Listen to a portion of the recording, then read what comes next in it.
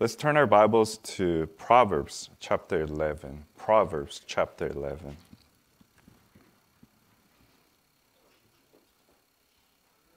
Proverbs chapter 11. We're going to look at verse 1. Proverbs chapter 11, verse 1.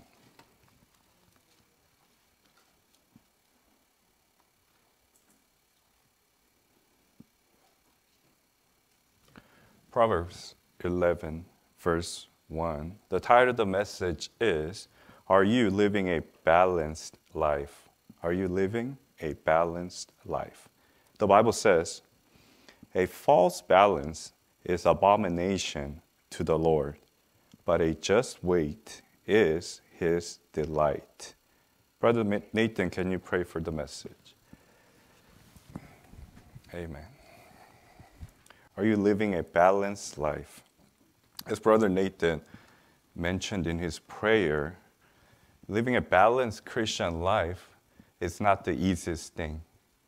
Sometimes you get tilted one way or the other. What is something that people waste most in their life? We all know it's time. We waste our time the most. Along with that, American people are very used to wasting a lot of things, right? Waste food. Probably our country is number one in wasting food, right? Okay, I can't finish this food. Goes to the trash, right? I don't like this food. Goes to the trash. Right? That's one thing that as just a human being, right? Not just Christian or anything else, you should always be grateful for food. Whoever provides food, whoever cooks food for you, you should be thankful. Right? What if the food doesn't taste good, right? What if, it's the worst tasting food you ever had? But if someone made it for you, because they loved you, you should just eat it gratefully. At the end of the day, food provides, means to go on, right? It just gives you energy. I know a lot of people live for food, right? You get most pleasure out of eating good food. There's nothing wrong with that. However, if that becomes a priority in your life, you're living an unbalanced life. First thing that you think about after you get off work is, what's going to be on the dinner table, right? A lot of people think that. Maybe you're hungry. First thing you think when you wake up, what's going to be breakfast, right? When lunchtime comes near, you think about, what am I going to eat for today? So people, they think about certain things more than the others. One of the things that Christians tend to forget is that you and I, we have to live a balanced life. If you don't live a balanced life, it's abomination to the Lord. And I remember a lot of people, including myself, when you first get saved, you get really gung-ho about it. Like you really want to serve the Lord. You receive the gift of salvation. How easy it was, right? And you want others to have it as well. And for some, I had that wrong mentality too. You know what? My goal in life is I'm just going to live for the Lord. Okay, that's good.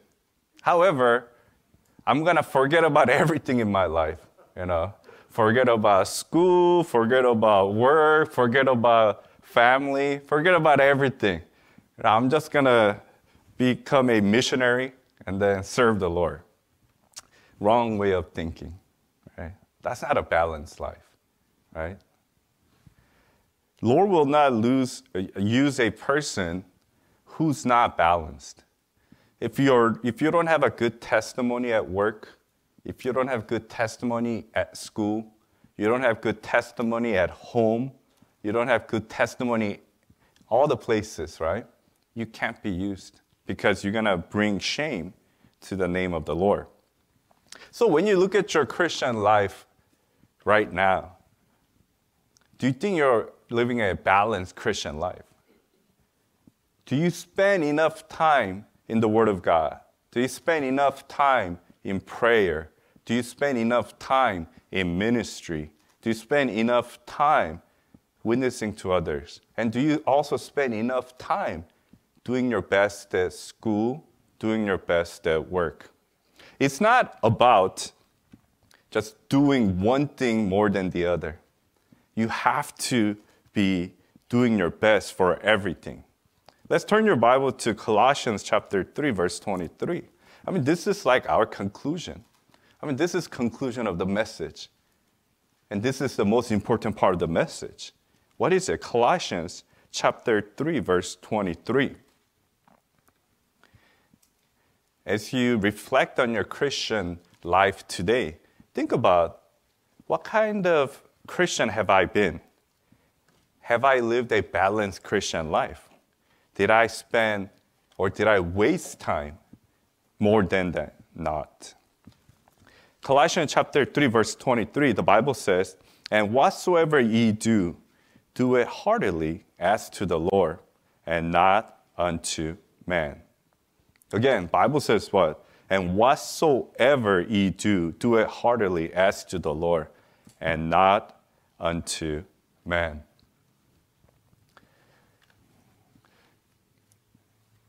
You can't be just doing your best when people are watching. A lot of times, people only do what they're supposed to do because they're being watched or they're being supervised. For example, at work, most of the adults in this congregation works. And when you work, are you the type of person who works harder, who seems to work harder when your supervisor or your manager is watching you? Right? You might have been like lollygagging, just doing your own thing, surfing the internet on your desk or in your office, wherever you are. And then suddenly you hear the footsteps, right? Somehow, it's funny how you have that instinct, when someone's watching you, right? And then you have that, little instinct where, oh man, it's my boss watching me.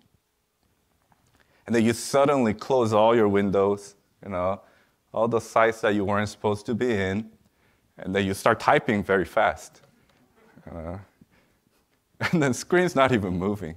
You're just typing, right? So that someone behind you or someone close by could hear as if, oh yeah, this guy's working, right? I'm pretty sure some of you guys have done that before. If you've never done it, hey, good for you, right? You're the type of person that should be hired in any company, right? Or for that matter, right? You have your cell phone nowadays. You're at work or even at school. When I was going to school, we didn't have, cell phones or, touch-screen cell phones like that. But nowadays, kids have it. So I think, you're not supposed to use it during class time. But people break rules all the time, right? Especially if you're sitting all the way in the back, people can really see you, and there's 40 students in front of you. Who knows what you're doing, right? You might take your phone out, playing games, right? Or chatting, or checking your social media, right? But you have that sense, a teacher's about to stand up and walk around or ask me a question, and you take it away. But when it's time to, do your phone again, I guess you start doing it again. Even at work, a lot of people just take their phone out and do it. Maybe you have nothing to do at work. Maybe it's management's problem, right? They're not giving you things for you to do. However, if you do have things to do, and if you want to be a good example, if you want to live a balanced Christian life, wherever you are, whatever you're doing, you have to do it as if you're doing it, to the Lord. Simple as that. Then your whole attitude will change. Your lifestyle will change. The way you treat each other will change. Many times, you don't treat each other that well, right? especially people, who you look down upon. You're like, oh man, as a Bible believer, that never happens. I mean, it happens all the time. It even happens more than, say, other, unsaved congregations out there. Why? Because you have that puffed up knowledge. You start, gathering knowledge. I know about dispensation. I know about this doctrine, that doctrine. And when somebody comes along your way and they don't know what you know, and you start looking down on them. Oh, man, how do they not know? Forgetting where you were before you knew the truth, before you found out the truth. Then what happens? The balance gets off, right?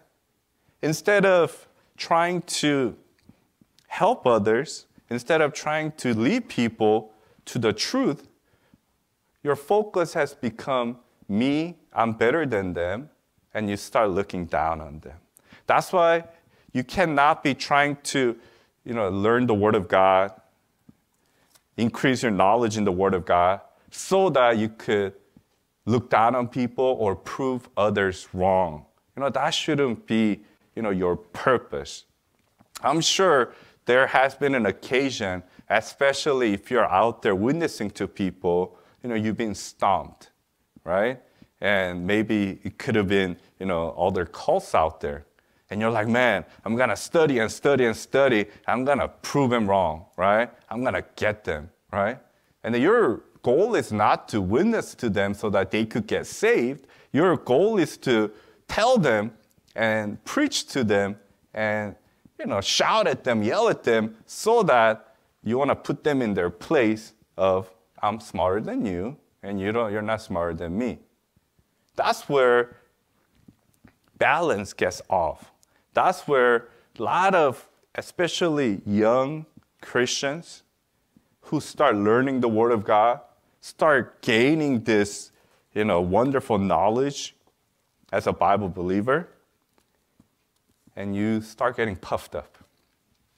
Instead of having a right balance of being humble and having the desire to still learn the Word of God, you have more. This where you're like, I'm good, I'm smart. I know like mysteries of the Bible, right? I know tribulation, I know millennial, I know all this stuff now, right? Tribulation saints, Revelation, like Genesis, all that stuff. And you tend to become really, really proud. People who make problems at church are unbalanced people, and especially those unbalanced people who become proud of knowledge of the Word of God. That's why you and I have to be careful. Sometimes people who doesn't know anything, they'll just stay put because they don't know anything, right? And that's not a good thing either. That's not a good balance either. You're like, you know what? I don't want to cause any trouble at the church, so I'm not going to learn anything. I'm just going to stay quiet, sit in the back, sit in the front, wherever you're sitting, and I'm just going to stay quiet. You know what? In a way, that is a blessing, right? You're not going to really cause any trouble per se. However, you're not growing at all. You just come to church, you sit, you listen to a message, let it come to one ear, let it go out the other ear, and then you repeat that process again. And then when we look at you, or if Lord were to look at you spiritually, you're still a little baby, right? We have little kids laughing in the back, right? They're laughing because they think they're not baby anymore, my little sister is a baby, Like in Noah's case, Noah has a little sister. I'm pretty sure to his eyes, Yevini is like a little baby, right? I mean, she is a baby, right? But he himself is not that far from being a baby, right? Sean as well, Solara as well. And they're supposed to have more like a, innocent mind, right? When they look at you, spiritually speaking, they might see a little baby. And they might just start laughing. Oh, man, They're supposed to be like 5, 10 years older than me. But they're actually younger than me. Physically speaking, they're taller than me. They're bigger than me. Man, but spiritually speaking, I'm older than them. They better call me big brother and big sister. Can you imagine? When our young ones grow up, they're in their elementary, graduating, like Isaac's age, in middle school, and we're all grown-ups, and then standing next to them, they're eating the Word of God, they're listening, they're praying, their lives are being changed, they have love for the lost souls out there, continuously learning the Word of God with humble heart, and they stand next to you, they're here, and all those that you are, who's been saved for 15 years, 10 years, 20 years, older than their physical age, you're down here. It's you've never grown. When you have an unbalanced Christian walk, when you have an unbalanced, nutrition, what happens? Nutrients, what happens? You don't grow. So many of Christians and many of Bible believers, many of saved people, including you and me, there's been times, or even right now, you just haven't grown. You're just where you've been, or you're getting worse. As you grow older, some people shrink, right? Their height actually decreases. Probably young ones are oh, how does that happen? It happens when you age, right? You used to be 6 feet, and now you're 5'10", You used to be 5'5", and now you're 5'3". It happens because of aging, right? Or because of some accidents or, physical activity out there. However, as Christians, you should be growing continuously. There shouldn't be a stop, right? Can you tell me honestly that you know everything in this book, right? Can you tell me honestly that you don't have to go out there and witness anymore? Can you tell me honestly that you don't have to get on your knees and pray anymore?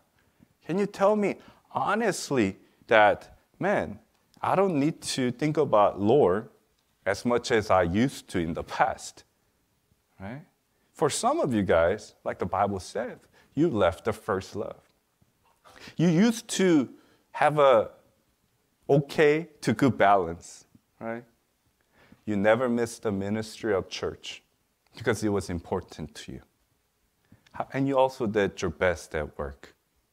However, what happens is that because you lost that Colossians 5:23, whatsoever you do, do it heartily as unto the Lord, you stop doing it for the Lord. So you start doing it for yourself. Whenever balance is, say out of balance or out of focus, what happens? Because you're not looking at the right things. It's not at the right weight. So what happened?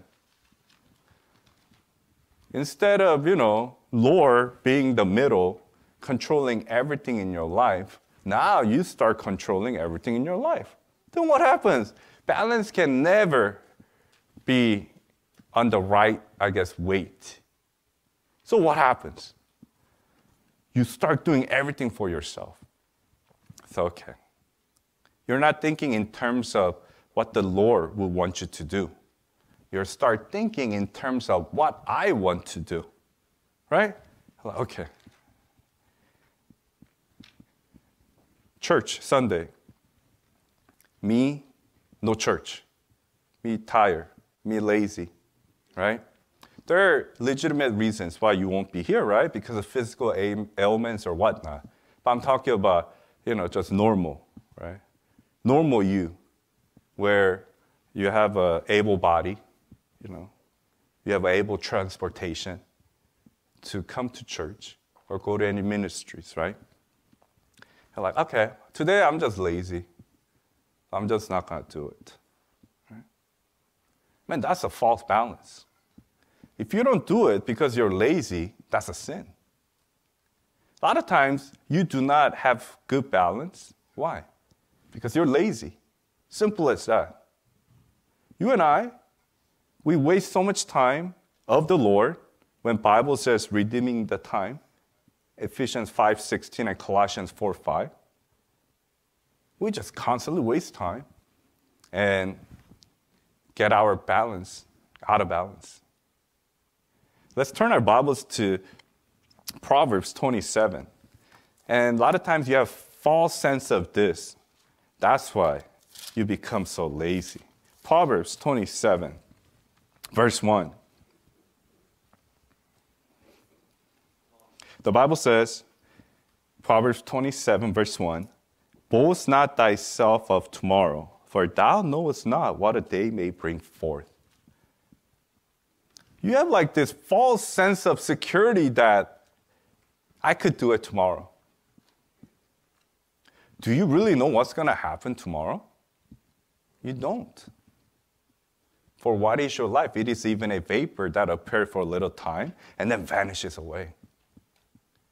You just don't know what's going to happen. Then, why do you tend to put things off? Why do you procrastinate? Why do you become so lazy, right? If you have to consistently read the Word of God, if you have to consistently pray, and you have to consistently participate in the ministry and fellowship of the saints, why do you always tell yourself, you know what, I could do this next week. I could do this tomorrow.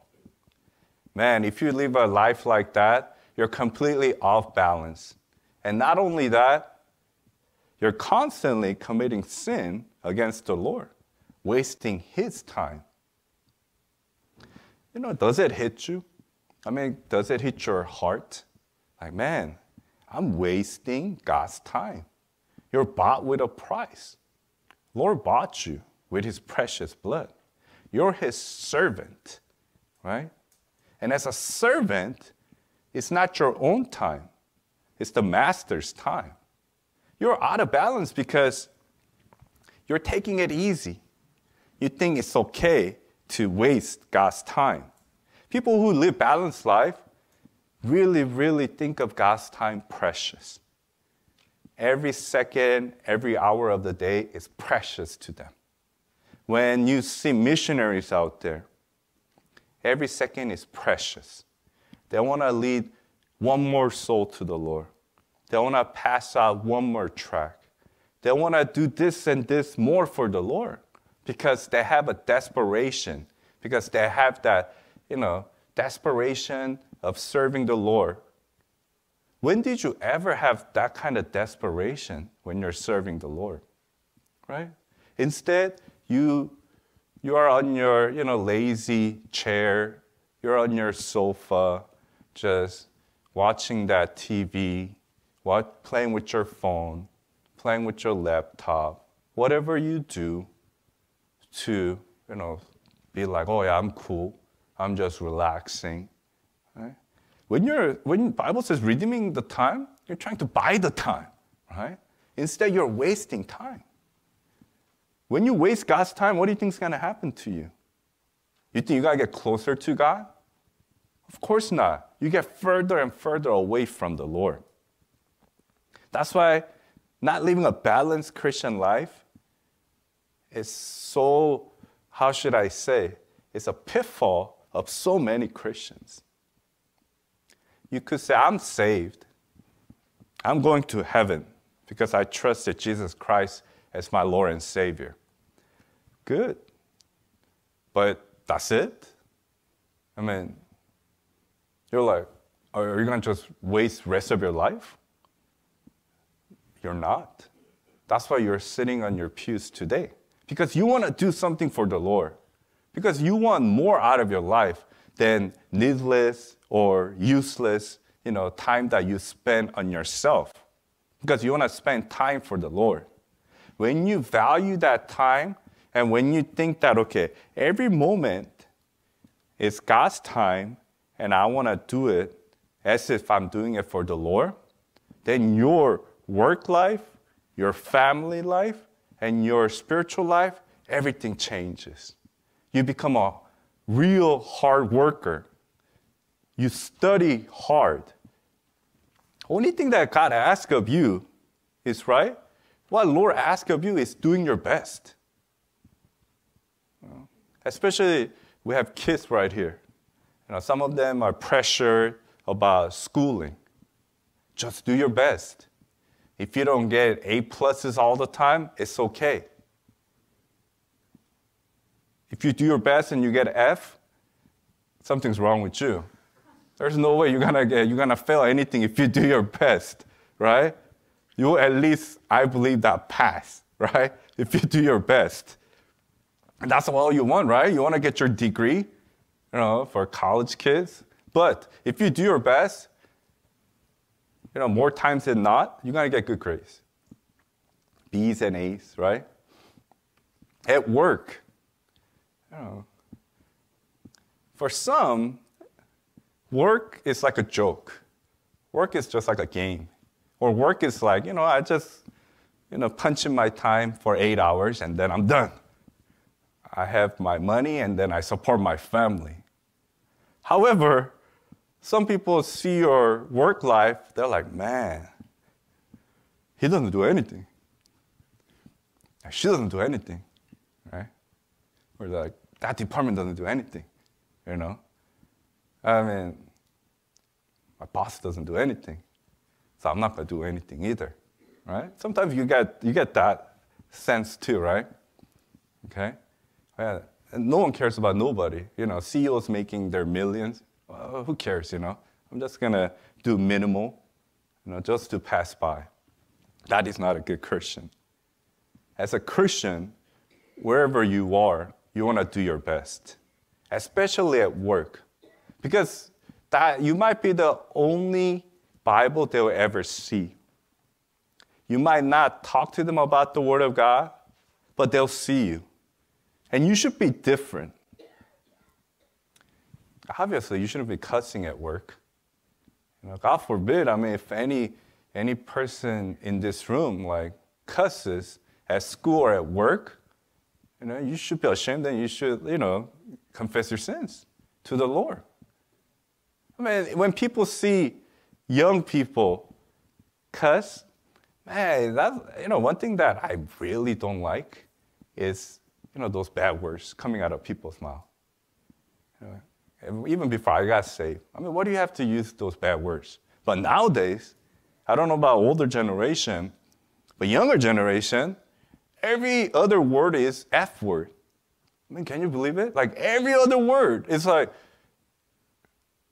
I don't want to have conversation with you. I don't want to listen to you, right? Why should I listen to those bad language coming out of your mouth all the time?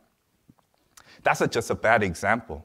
That's an unbalanced Christian, right? Your tongue is not bringing glory to God. Instead, bringing sin and shame. And as adults, especially parents, you have to watch your mouth. Those kids are looking at you. And a lot of times, kids will say what they hear from their parents. They're your reflection. If you say bad word, eventually they're going to pick it up and they're going to start saying it. And I'll be like, okay. People will be like, okay, we know where that kid got their things from. Their parents. If parents fight in front of the kids all the time, what do you think kids gonna feel? They'll be like, man, I hate this life. But a lot of times those kids become their parents. They treat others the same way their mom and dad treated others. So instead of having a balanced Christian upbringing, they have unbalanced Christian upbringing. So what happens? They become same. That's why it is very important, whether your parents, whether your teacher, whether your older brother or sister, you have to realize, when I do not have, balanced Christian life, what happens? It's gonna reflect not only on my life, it's gonna reflect on my children and my siblings. That's why a lot of times, kid used to be a bright kid. wanted to serve the Lord. Gung-ho. Love street preaching, love visitation, love every church ministry.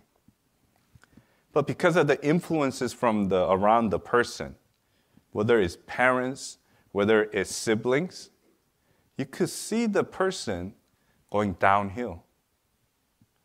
Not excited for street preaching, not excited for visitation, not excited for fellowship, not excited for church, not excited for the Word of God, not excited for praying, not excited for witnessing, not excited for passing out tracts. Part of the reason, of course, number one is themselves, right? Ultimately, you make the decision. However, as kids grow up, what happens? They have a big influence. They get big influence from their family members. And then you are that bad influence, which make him not live a balanced Christian life. Then you have to kind of think about it. Man, what's wrong with me? How come I'm not living a balanced Christian life? Answer simple, right? Because you do not have Lord as center of your life. Because you don't do everything as if you're doing it for the Lord. You're doing it for yourself. You're doing it for others. That's why you don't have balanced Christian life. Simple as that. When you're doing everything for the Lord, as if you're doing it for the Lord, think about it. If Lord were to tell you, go and open the door, man, probably all of you are going to stand up and start running to the door and try to open the door for the Lord because you want to do it for the Lord. However, if someone else tells you, hey, go open the door, everybody just waiting. He's going to do it. She's going to do it. Then you answer that for yourself. If someone were to ask you to open the door, who's going to open the door? If you said already in yourself, you know what? Let others do it. I'm not going to do it. Then you're the person who's not doing Colossians 3:23. Whatsoever you do it heartily as unto the Lord and not unto men. You're just trying to do it for the man. You know what is like one of the worst sights? Person does their best for people of higher position, but they don't do it for the lower position people. People who think they're higher than them, they do it. Right? Okay, when boss tells him to do it, oh yeah, I'm gonna do it. I got a promotion, I got everything to worry about. But when your family member tells you to do it, you do it. Isn't that the first thing that comes out of your mouth, right? Whether it's your wife, your husband, whether it's your children, your brother and sister. Like, oh yeah, can you throw out the trash? You do it. Can you cook? You do it. Can you open the door? No, you do it. Can you do this? No, you do it. Do you think you ever respond like that to the Lord? When Lord tells you to do the vacuum, Lord, you do it. No, I don't think any of you in this room will be like telling the Lord, like, Lord, you do it. No, you're like, Lord, let me do it. I want to do it for you. But that just shows your, hypocrisy, right? You only do it for your own benefit. You think that if I do something for the Lord, the Lord's going to give me something back. It's going to look good on me. Just like, how you would, flatter, like, some people. Whether it's your boss, whether people position, whether it's, someone that you like or whatnot, you're like, oh, yeah, When they tell you to do it, like, you kind of do it, because, you want to be on the good side. However, when someone else tells you to do it, you're like, nah. No, they're not that important to me, right? They're not for my benefit, right? When someone at work is, struggling, and you could be a good example to them by helping them, they're like, nah, I don't want to help them, because there's no benefit to me.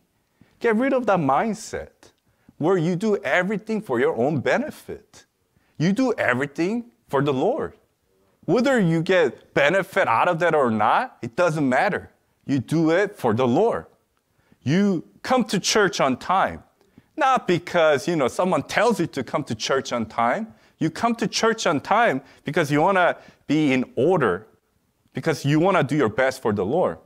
And you want to be there on time to serve the Lord on time, right?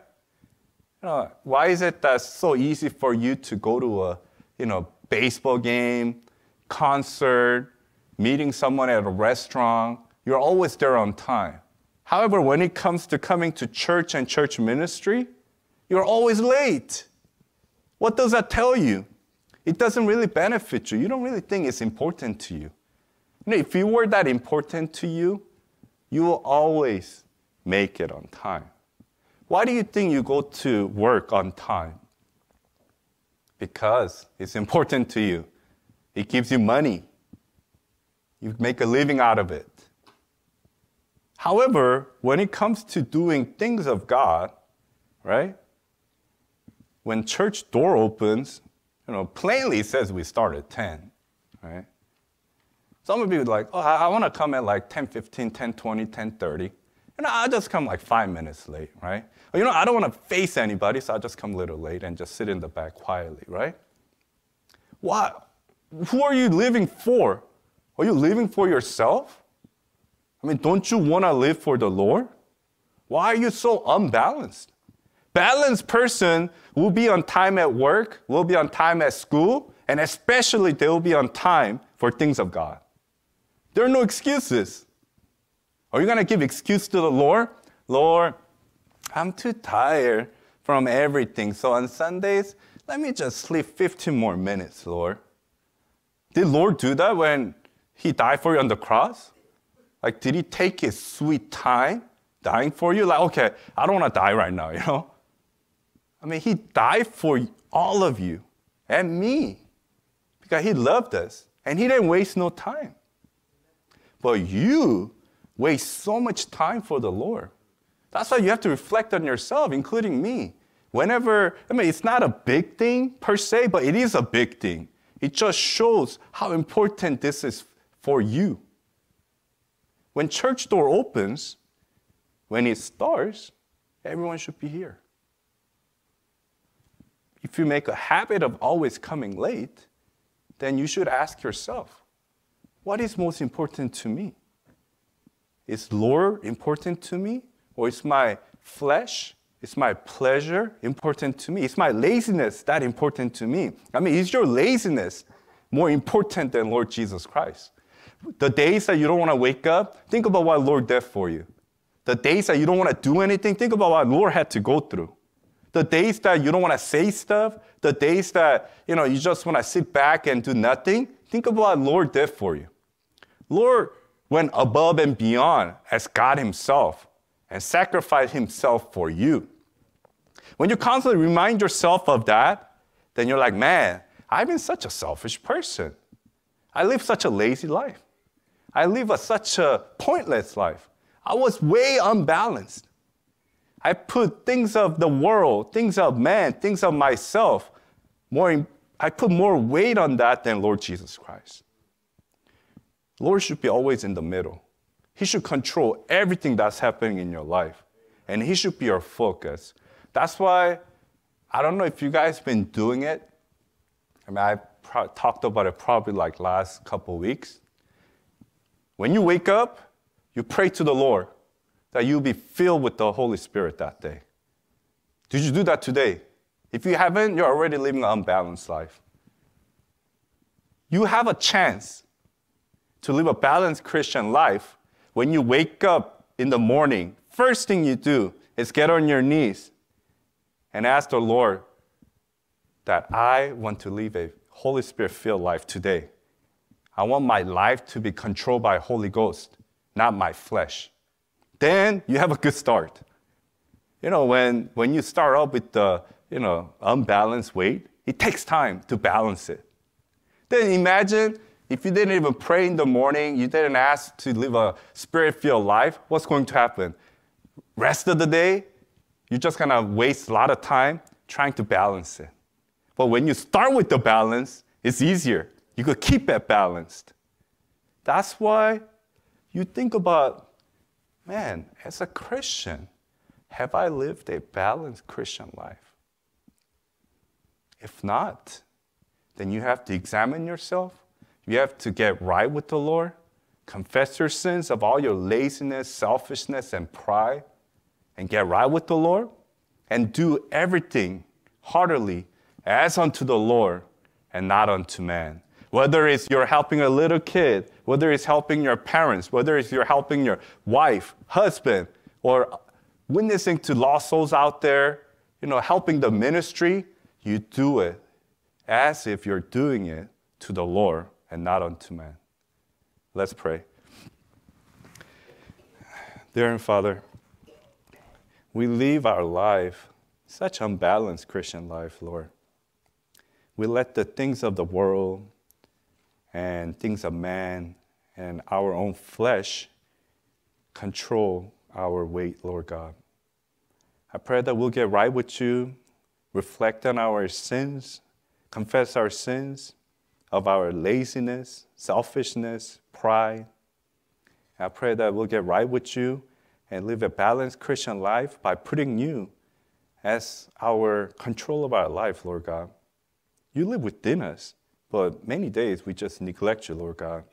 Help us get right, Lord, and help us to live a balanced Christian life so that whatever we do, we're doing it to you, Lord God, instead of unto man. I pray that you will continue to be with Pastor Schreiber and those who have physical ailments. Lord, please heal them completely as soon as possible. Continue to protect us from this pandemic and crazy world out there. And I pray that we'll keep good testimony for you, Lord, and bless the rest of the day, Lord. In Jesus' name we pray. Amen. All right, thank you, everyone.